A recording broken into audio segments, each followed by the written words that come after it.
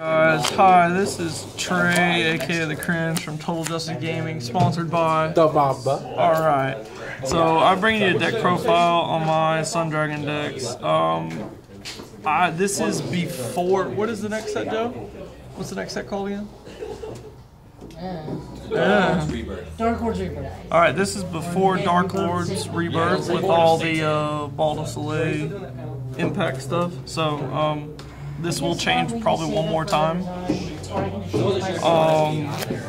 So obviously the Buddy is a Shining Sun Dragon, Ball Dragon. This is the one that comes out of the secret pack. Give me just 1 second. Alright, so it's call cost, pay 1 gauge, put the top card of your deck into this card's soul. When this card attacks for this turn, this card gets plus 5,000 power. So his original stats are 3, 2, 3. It'll become a 8, 2, 3. He has natural built-in penetrate and soul guard. And then at the beginning of your final phase, put the top card of your deck into your gauge. So it's really good if you have to use some gauge and you're just like one shy, you go into the next bit. Alright, so starting off with the threes, we play 1 Super Sun Dragon Ball de Soleil, Buddy Rare, and then we play 1 of the Deity of the Sun Ball de Soleil from the Indianapolis Championship promos. We like it as a 1-1 right now. We're probably going to up this one to 2 later on. Alright, so we'll go into this if you guys don't know. So, Ball de Soleil, pay 2 gauge, put a monster from your field in this card's soul. So, this will not keep the soul of the card that you put in. If it said put it on top of, it would, but this says put a monster into, so it will not retain the soul. So don't think that it stacks. It doesn't stack that way. So it's a 7/2/7. If there's one or more card in the soul, it gets plus 1 crit, and if you would be dealt damage, it's reduced by 1, and that's all damage. Attacking, effect damage, whatever. I guess lifelink if you threw it in a deck that had lifelink, but I don't know where that would come into play. It's got double attack, soul guard, a counter skill. You may pay 1 gauge. If you do, destroy a monster in your opponent's center. Alright, that's pretty basic. You guys know Ball de Soleil. So just in case you don't know what the promo does, it's same stats, size 3, 7/2/7. Call cost, pay 2 gauge, put a monster from field in soul. So same thing. It does not stack soul. When this card enters the field, you get 2 options. Either destroy a monster in your opponent's center, or for this turn, this card gets plus 2 crit. So you can either destroy the monster, or you can have a 7/4/7 with double attack and soul guard. Like I said, it's just 1-1 right now. The deck will always be changing up, but that's it for the size 3s. So obviously, our buddies, the one from the secret pack, so we play 4, obviously, because if you want a buddy call, you better play 4. We went over this earlier, so you guys know what it does. Now, we also play 3 of the original Dragon of the Sun, Ball Dragon. 5/2/3, size 2 monster, pay 1 gauge. When this card attacks, for this turn, it gets plus 5, so it's your 10k beat stick that's a size 2. And it has built-in penetrate. Not much to say about that, it's really good for getting over very tough defenses with 1 attack only. And look, we take 1 of this promo. This is the promo that combines with the Dual Jaeger promo. The pictures combined or whatever, the clashing one. So this is Super Clash Ball Dragon. It's 10,000, 3 crit, 5,000 defense. Cast cost, pay 3 gauge, put a Sun Dragon from your field into your gauge. When this card enters the field, you may put 5 Sun Dragons, and it's just Sun Dragons, not monsters, not items, not spells, just Sun Dragons. So anything you can get from the drop zone on the bottom of your deck, in any order. If you do, destroy all monsters on your opponent's field. I take 1 of this because it's one of those things like if I have an overabundance of gauge and then my opponent's trying to rush me down with like a rush deck, so say Knights, Osmodai, stuff that can call a lot of monsters, I'm just going to drop this board wipe them and make them have to reset. So they're going to have to drop their hand next turn. So we just take one of it. We like it that way.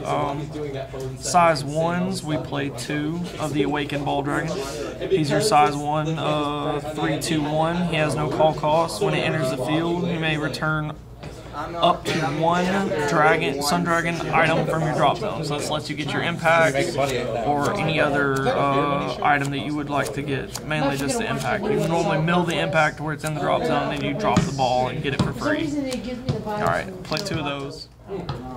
We play 4 of this other card that came out of the secret pack.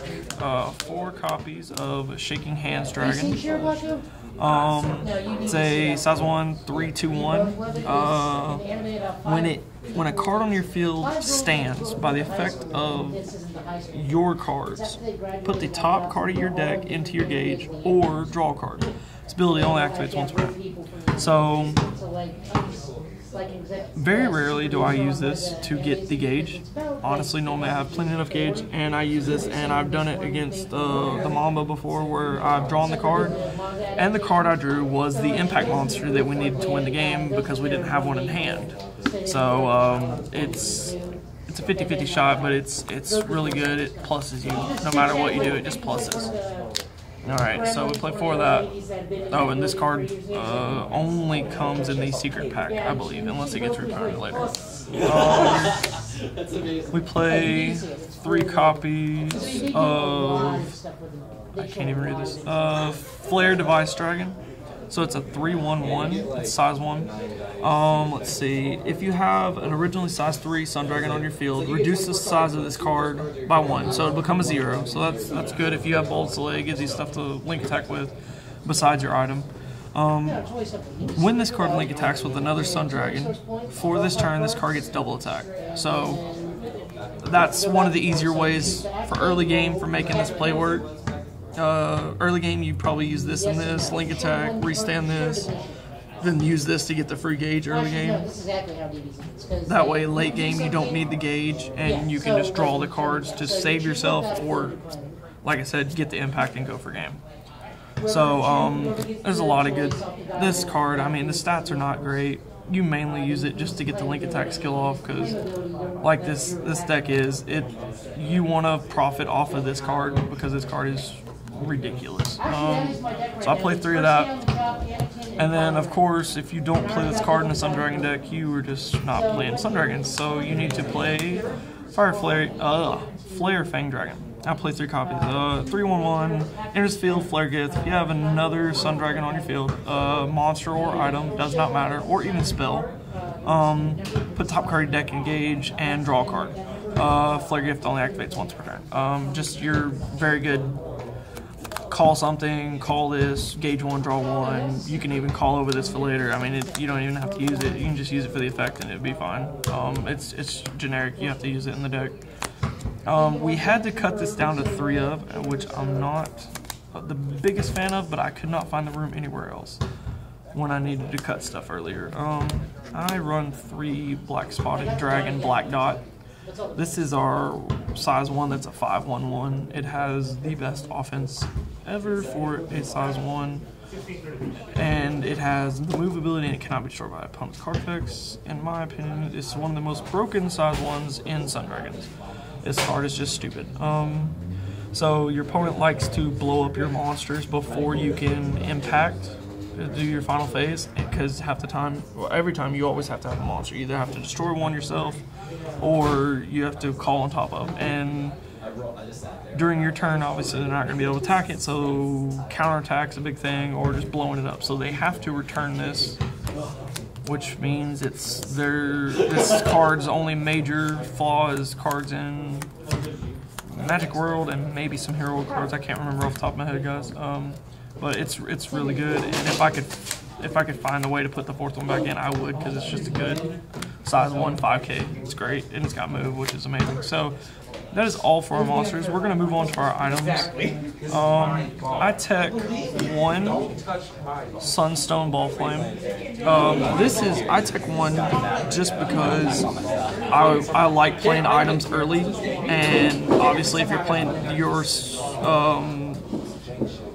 your Dragon Force, you can't play it too early unless your opponent just opens up and deals 3 or 4 crit to you, and if they deal the 3, you manage to take a damage and then equip it on the very first turn. So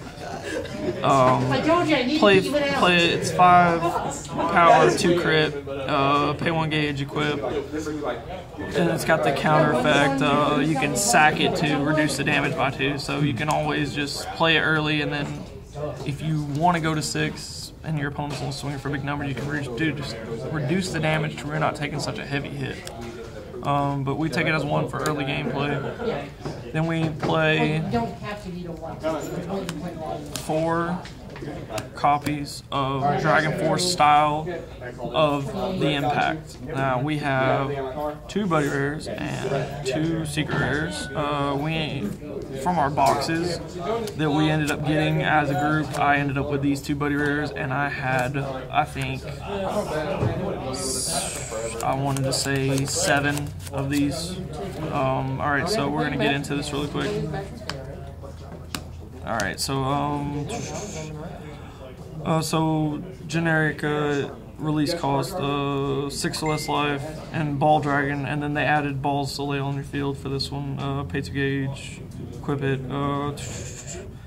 Beginning of your final phase, you may stand this card, and for this for this turn, this card gets +1 crit. So you swing with it, 3 crit. Restand it at the beginning of final phase. It gains a crit, goes to 4. Swing with it again, and then one of the impacts that we play, and we'll show you in a minute. Well, actually, which the Mamba Boy, he figured this out, which is I'm giving props for because he doesn't play Sun Dragons almost ever, unless you watch the videos from today's tournament that we held. He played this Sun Dragon deck. The Impact Monster will actually stack more crits onto this and restand this, so you can actually get 3 full swings out of this card. And then if you have the Tech 1-of spell that we play later, which I'll show you guys, you can swing for it 5 times. So wait, hold on, my math's off. 1, 2, restand again, 3, 4 attacks. 4 attacks. The first one's at 3, the second one's at 4. If you do the impact, it goes to a crit of 5 when you link attack, and then you restand it, and it goes to 6. And it will not be crit 6, it will be crit 5 again. But this card is just stupid. It guarantees you that even if you can't get any monsters, once you release this card, you'll always have 2 attacks. Hopefully they will not have super ridiculous defense, and you can just pound them in the face with this. Play 4 of, obviously. I got onto that one too much. Alright, so we play our Sun Dragon Shields from the Secret Pack. We play all of them. They are beautiful artwork. We love them. You guys know what Sun Dragon Shields do by now. If not, look it up. We play 2 Blue Dragon Shields. Nullify, gain a gauge. Not much to say. We play this card that we like, Dragonic Loop. We like this card in combo with our size 1. I'm going to get him just in case you guys don't remember the name, Black Dot. So we like moving Black Dot to the center. This is the one shield that's specific to the monster instead of me being attacked. So I move him to the center, they attack it. I bounce him back to my hand. He stays in my hand, and I gain a free gauge. So it's when the opponent attacks a monster that's a size 2 or less. If they attack one of my size 2 or less, I return it to my hand and place top card in the deck and engage. It's really good. If you need to save your Ball Dragon because you're not quite at 6 and they keep targeting it, you bounce it back to the hand, use it later. Overall, it's a decent card. I play 3 Sun Mirrors. Alright, so this is another defensive card. I can only cast it if I'm being attacked, so do not think that it's your monsters, because it's definitely only you. When you're being attacked, nullify the attack, and then if your opponent does, it nullifies the attack no matter what. Then if your opponent does not have a monster in the center, you remove one of their gauge. Alright, so, I mean, first turn, unless your opponent knows that you have these and they're playing a deck that doesn't call to the center that often when they call the monster, or even if they just equip a weapon, you just use it and neg them a gauge on the very first turn and save your own half. So you give up a card to lose one of their gauge. normally if they have equipped something, they'll already be down a gauge, which means they'll probably only have one left or none left at the end of that turn. So it's just ridiculous. We take one of, and I'm probably going to find room to put in a second. This is the spell card I told you about that lets us restand our item. So only cast this card if you have Ball Dragon on your field, which is all of our size 2s and all of our impact monsters, which we'll get to those in a second. Pay 1 life for cast cost. Stand an item on your field. You only cast this once per turn. Now the reason why this is really good is because... Alright, we'll get to this in a second. I need to explain other stuff first. Alright, so we play our generic gauge card, Ball Rescue. It's got 2 effects. Top effect is, we play 4 of it. Top effect is put 2 cards from the top of your deck in the gauge. Bottom effect, if you have a monster Ball Dragon in its name on your opponent's field, on your field, you can return 1 Sun Dragon monster from your drop zone. This includes impact monsters, so don't think that it doesn't. It's really good. So if you end up milling a bunch of them or running through them fast, or they all get gauged, you can get them back with this. So it's a good gauge card. Now we're gonna move into the impacts really quick. All right, so we tech in 1 Ball Dragon All Out Ball Orb. This is the original rare from the first set Sun Dragons came out of. Pay 2 gauge, and let's see, it's size 2. Obviously, all the impacts are size 2s. 6, 3, 5. Pay 2 gauge. Put a Sun Dragon from your field into your drop zone. When this card enters the field, either destroy a monster in the center, or if your opponent does not have a monster center, take a card away from their gauge and deal a damage to them. So this card has no down effect, and if it wasn't for the fact that the Buddyspoiler impact is going to be so good, I wouldn't take this out when that comes out, but I will. This probably will get rotated when the next set comes out. But it has no downside to its effect. You either blow up a monster or you lose them a gauge and deal them a free damage. I don't know. I don't understand why everybody's not running at least one of these. There's no downside to it at all. Then we cut our barbarians down. We played 2 Ball Dragon Extreme Rage Barbarians.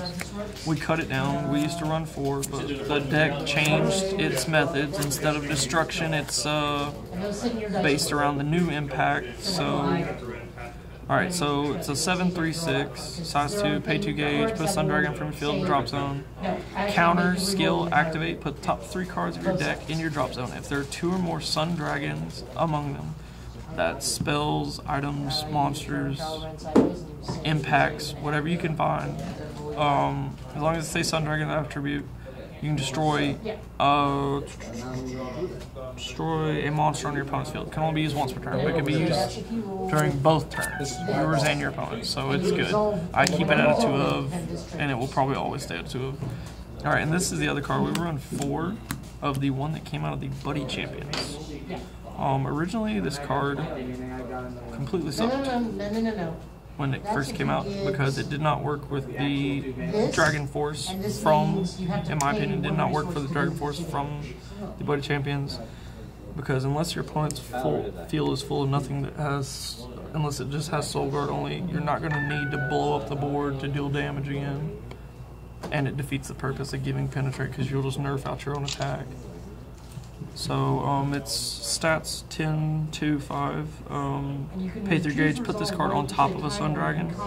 So it's got the same call cost as the Ball Burst Smasher. When this card enters the field, stand a Sun Dragon item on your field, and for this turn, that item can attack during your final phase.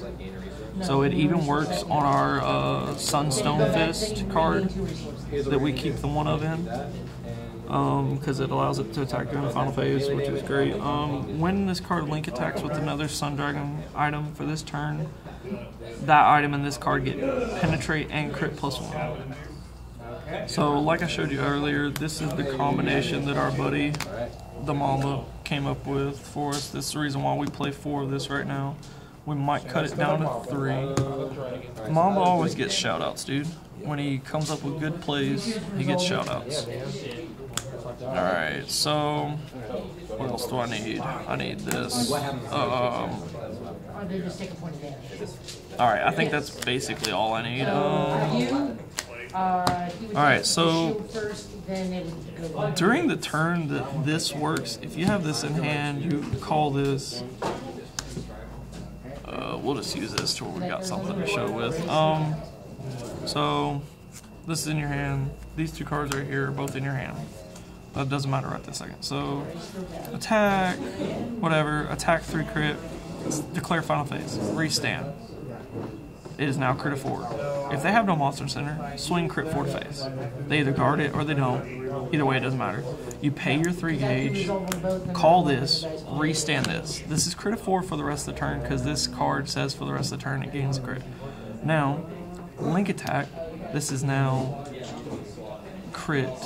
I just forgot the number. Alright, 5. This is crit 5 and this is crit 3. That's a link attack of 8. Both of them have penetrate. Let's see, for this turn. So this card even retains the penetrate for the turn because of the skill. It retains the crit off of this and the penetrate.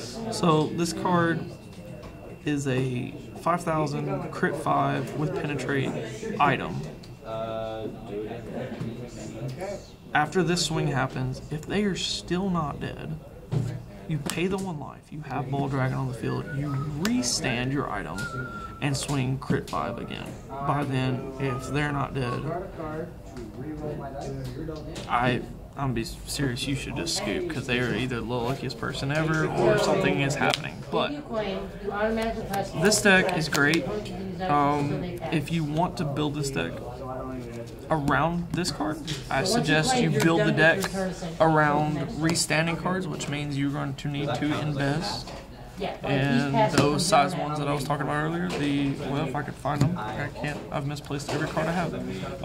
You're going to want to try and get these, just because if this is on your board, you restand. It is a once per turn, and it is the ability itself, so you cannot have 2 of them out, restand this item once, and gain the gauge and draw the card. Otherwise, that's just stupid. But anyways, if you're gonna build around this card, try and make it kind of restand heavy, restanding the items. Play at least 2 of this. Like I said, I've only got room for 1. I'm about to up it to 2 probably the next few days. And this deck will have probably 1 more deck profile, guys, right after the next set drops. Thank you and good night.